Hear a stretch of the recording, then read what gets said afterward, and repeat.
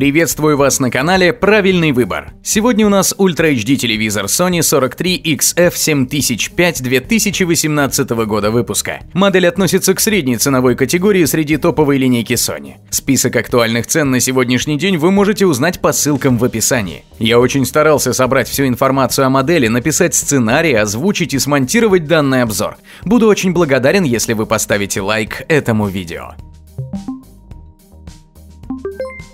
Диагональ экрана 43 дюйма, разрешение Ultra HD 3840 на 2160, подсветка Edge LED, матрица IPS, глубина цвета 8 бит, плюс технология FRC, частота обновления 60 Гц. Телевизоры 4К UHD от Sony обеспечивают невероятно высокое качество изображения и удовлетворяют требованиям организации Digital Europe к формату UHD. С 4К X Reality Pro разрешение каждого изображения повышается, чтобы максимально приблизить его к качеству 4К и добиться невероятной четкости. Качество изображения улучшается в режиме реального времени, обеспечивая тонкую проработку деталей. Захватывающие развлечения в 4К HDR. Этот телевизор подарит вам невероятное удовольствие от фильмов и игр в 4К HDR. Он поддерживает различные форматы HDR, в частности HDR10 и гибрид лог-гамма.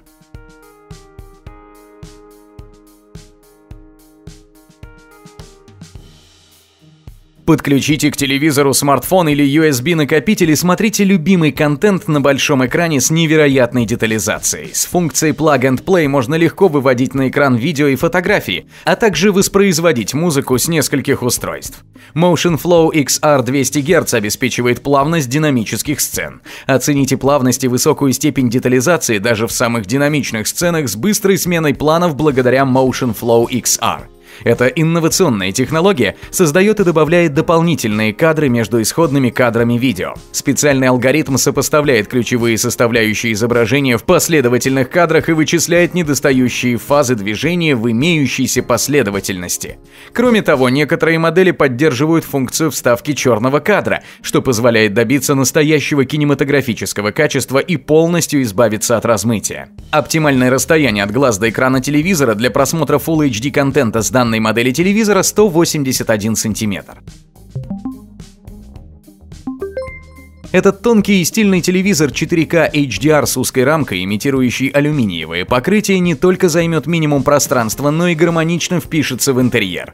А благодаря продуманной системе укладки кабели будут максимально скрыты спереди. Спрячьте кабели в подставку и соберите их вместе с помощью специального держателя для кабелей из комплекта поставки. Размеры телевизора: 97 см в ширину, 57 см в высоту, толщина 5,8 см, вес 9,8 килограмма, цвет черный. Если у вас появится желание установить телевизор на стену, то подставку можно демонтировать. В комплекте предусмотрено крепление веса 100 на 200.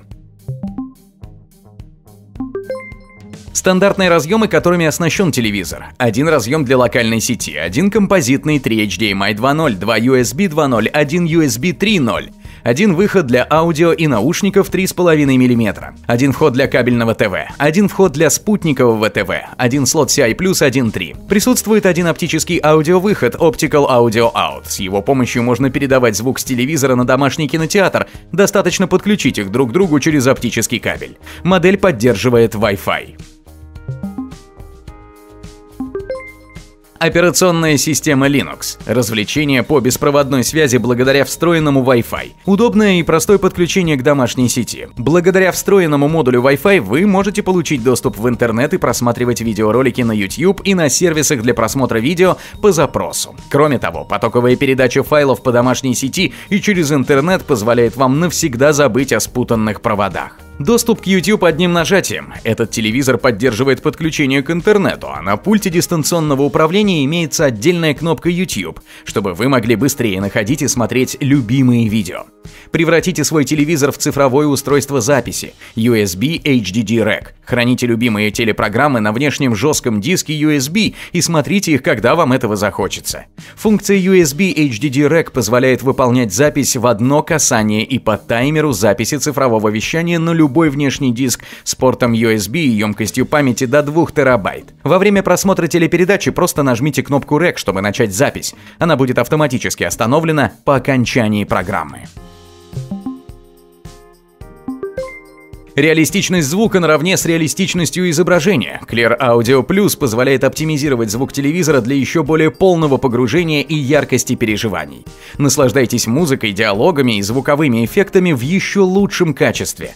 Кинематографический звук S-Force Front Surround. Переживите полный эффект присутствия благодаря богатству деталей звуковой сцены. Технология объемного звучания S-Force Front Surround симулирует нейронные процессы, создавая объемный реалистичный звук с задержкой звучания и широким спектром звуковых волн. Этого удается достичь всего лишь с помощью правого и левого звуковых каналов. Эмуляция естественного звучания трехмерного звукового поля для полного погружения в объемный звук без установки полноценной акустической системы.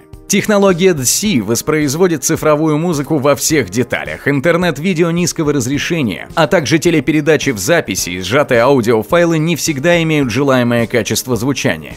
Большое количество данных теряется при цифровом сжатии аудио. Технология улучшения цифрового звука DSI позволяет восстановить потерянные при сжатии частоты, в особенности высокие частоты, обеспечивая естественность звучания и расширяя звуковую сцену. Выходная мощность 20 Вт, 2 по 10 Вт динамика, поддерживает Dolby Digital Plus. Я проанализировал отзывы реальных пользователей и сейчас расскажу вам то, на что в основном жалуются обладатели данной модели. Старомодный пульт с уродливыми рекламными кнопками YouTube и Netflix. Ножки-подставки на вид дешевый пластик на металлическом каркасе, еще и люфтит. Смарт-функции нужны не все. Сначала не сразу понял, как настроить качество на максимум для PS4. Я стараюсь быть объективным, поэтому расскажу вам о положительных сторонах, которые частично пересекаются с отрицательным мнением. Давайте перейдем к хорошему. Понравились динамики, они достаточно громкие и имеют хороший естественный звук.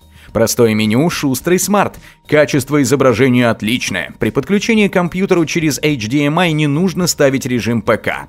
Встроенная ось похожа на привычный Android TV. Там есть виджеты и рабочие столы, масса плееров и настроек. Стоит своих денег, покупкой очень доволен. Возможно, вы станете владельцем данной модели и поделитесь в комментариях с нами своим отзывом о телевизоре. Напоминаю, что подборку лучших цен на данную модель телевизора вы можете найти в описании к этому видео. Буду благодарен за лайк и подписку. Надеюсь, я помог вам сделать правильный выбор. Всем пока!